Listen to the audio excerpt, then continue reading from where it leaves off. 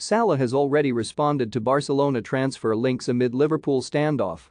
Mohamed Salah has already admitted that he is happy to be linked with a transfer to Barcelona, but his priority is to stay at Liverpool.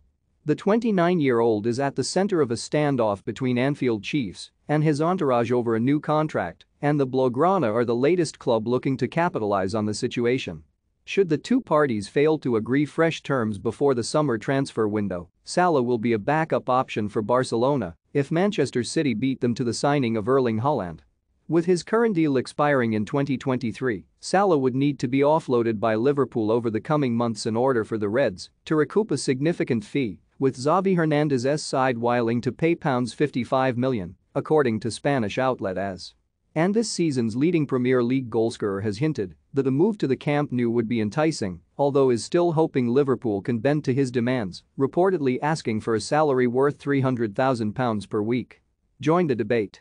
Should Salah leave Liverpool to join Barcelona? Give us your verdict here.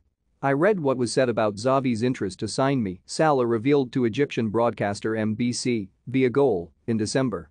This is something that makes me happy, that a team like Barcelona is interested in me, but I'm happy in Liverpool and we will see what happens in the future. At the moment, I prefer to stay in the Premier League as it's the strongest league in the world. I said it several times, if the decision is up to me, I want to stay in Liverpool. But the decision is in the hands of the management and they have to solve this issue. And a year ago, Salah even expressed interest in playing in Spain at some point in his career, telling Marca, I hope to be able to play for many more years, so why not? No one knows what is going to happen in the future, so maybe one day, yes. Reds manager Jurgen Klopp recently lifted the lid on the state of affairs regarding his star man's contract situation, admitting that his club cannot do much more to convince him to sign a new deal. I think Mo definitely expects this club to be ambitious. We were in the last years and we are. No, of course we cannot do much more in the talks. That's how it is, Klopp told a news conference ahead of Saturday's 2-0 win at Brighton in which Salah scored. But I don't think it's about that. I think meanwhile it is Mo's decision pretty much. I think the club did what the club can do. That's how it is. There's nothing to say about it, it's all fine.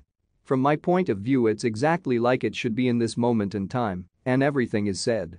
Nothing happened further, so no signing, no rejection, or whatever.